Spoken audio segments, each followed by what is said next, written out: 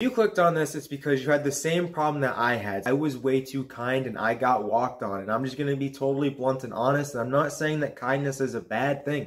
You should be kind, because the difference between being a kind man and a nice guy syndrome is, I'm going to be nice to this girl because I want her to sleep with me. Or I'm going to be nice to her because I want something. No, when I'm kind to a man or to a woman, it's because I felt like it, because I wanted to, because it's the right thing to do, because it's what Jesus would do. Now, the first thing you need to do is understand who you're dealing with. What I want you to do right now is think back to somebody in particular, somebody that you might be suspicious of. Maybe this is why you clicked this video. Is it true that you're always doing something for said person, but whenever you ask for anything, it just can't happen? Even if it's something as simple as, hey, we should go for a walk. Hey, we should catch up. But when they want something from you, you give, and you're just not getting anything back. And again, this is platonic and romantic. You can have a guy you thought was your best friend, like you thought, oh, he's the homie. And all of a sudden, he's just distancing himself from you. Maybe he got a girlfriend, he thinks he's too good for you now. And all of a sudden, we can't hang out, we can't talk, we can't do this. Don't feed into that grind set crap of, but I work 70 hours a week. If you really like somebody, you want to be there for somebody, again, friendship, romantic, whatever, you will make the time. Because if you can work 70 hours per week, you probably have good time management, because only people with crazy time management can work 70, 60 hours a week and not go insane. So those people, if they're saying, oh, I have no time for you, that's crap, that's garbage. Occasionally it might happen. There are some times where all you can do is work, eat, sleep, work, eat, sleep. But for extended, prolonged period of time, like a month, maybe even 2 months, if someone's just disappeared, then they were probably using you. Or example, you can try this. Like if somebody's always asking you, and again, even in a relationship setting, if they're always saying like, oh, you know, we should Netflix and chill, and they're always doing that stuff, but you're just like, hey, why can't we go mini golf? And it's like, no, but you can totally come to my place. You're being used. Like, you're obviously being used and manipulated, and a lot of times we let feelings get in the way, which is what I'm going to say in the third tip. But for the second tip, you need to understand that business is business. Sometimes things are just business. What am I getting at? I had a personal training thing, right? I only had 1 or 2 people pay. I think it was 2 people. Both of them were highly satisfied. Things just happen, you know, whether we're just not in a situation where we can train together or whatever it is. But for the most part, people are highly satisfied with my training. But what kept happening is, I'll pay you next week. No, we're friends, we're cool, I'll pay you next week. And again, there were some instances where I was like, okay, we can just be training buddies. Like, if you can't afford for the full coaching experience, you can just come down here to my rinky-dink basement gym, which I think has gotten me pretty good gains, and we can train together. I'm not going to be your dietitian. I'm not going to analyze your form if you go to another gym. I'm not going to give you sets and rep schemes. I'm not going to program I'm not going to do this, and this, right? Again, unless I'm being kind and I'm doing it out of the kindness of my heart. But again, as I'm saying in this video, there have been times where somebody comes to me, they pull at my heartstrings. Hey, I'm 100 pounds overweight. We knew each other in middle school. And then I help them and I say, hey, I'm in a rough spot. I need a little bit of cash. And all of a sudden, their bank account's dry.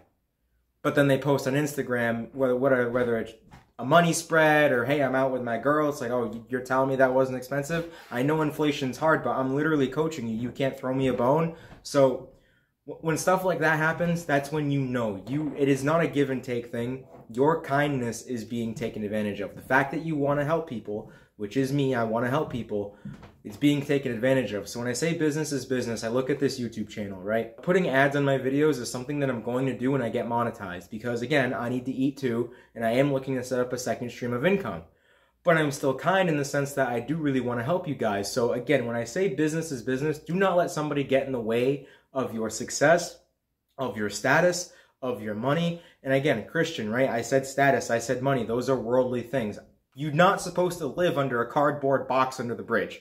Jesus, I mean, he does say sell your possessions and give to the poor, but if everybody did that, everybody would starve to death. There'd be no agriculture, electricity, etc., right? So again, you are supposed to be generous, but don't let people pulling at your kindness get in the way of your success, of your money, of your future, right? Your future. Don't let people pull at that, because they will. That's when I say business is business. Don't let people get in the way of that. For the sweating, because this basement's pretty hot and humid. The third thing you need to do is practice being more logical. Now, how does this apply to people abusing your kindness? Because a lot of times people will pull at your emotions. This is especially true with romantic things. And yes, again, people will ask for a receipt. No, I've never been in a serious relationship that I have broadcasted to the public. Not one that I've been proud of, okay? I was 18 and stupid, 19 and stupid, 19 and a half and injured, 20 and injured, can't go outside, couldn't walk. Anyways, it's a long story. But anyways, in a romantic setting, because I have a lot of guys that have been in relationships, I know a lot of girls that I'm friends with platonically that have been in relationships. A lot of times when someone breaks up with you and they try to get you back, but think about the good stuff. There is a girl watching this. If a dude's like mentally or especially physically abusing you, like this is not funny, smile just faded because that is disgusting, he's gonna try. Like if he thinks you're hot or whatever, he's gonna be like, oh, but babe, you know, remember all the good stuff we did. Don't.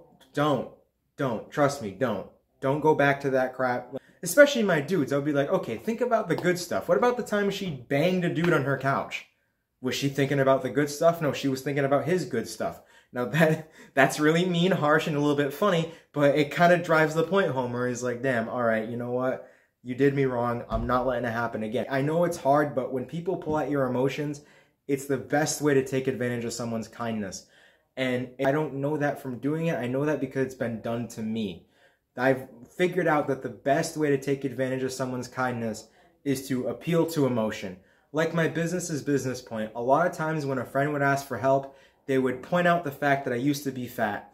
They would point out the fact that I was made fun of and then I got jacked and I got made fun of less. And that pulled at my heartstrings, and I'd say, okay, I don't want you to suffer through that, so I'm going to help you for free. But then it drains so much of my time, my energy, and again, I do want to be kind, but I can't treat you like a full-on client because now I have to treat everybody like a full-on client. And now that's not fair. Why does Billy have to pay 40 bucks a session, which is basically 20 an hour, but Cindy doesn't? Now everyone thinks I have a crush on Cindy because I'm not making her pay. You understand what I'm trying to say here? It's hard to be more stoic. It's hard to be more logical, but the greatest way to take advantage, this is not advice, don't do this, but the greatest way to take advantage of someone's kindness is to appeal to their emotion. And I know someone's going to take this and they're going to be like, oh, this is a dark Sigma technique, and they're going to try it on somebody. But the reason I'm telling you is because I want the opposite. I want you to realize that this person being like, yeah, but what about that time we played cards together, or we watched a movie together, or we did this and it was so fun, and you're going to go back to an abusive person. Or again, even in a friendship thing, it's like, oh yeah, but we hung out like once 4 months ago. You should totally send me 500 bucks. No. But I kind of wrap this up. I'm starting to stray further and further away from being fitness and more just being Logan, but I don't want to change my name again. And I am about fitness. I think fitness is great. I'm still obsessed with testosterone and the endocrine system, but I have been fitness antagonist. Thank you for listening. See you next time.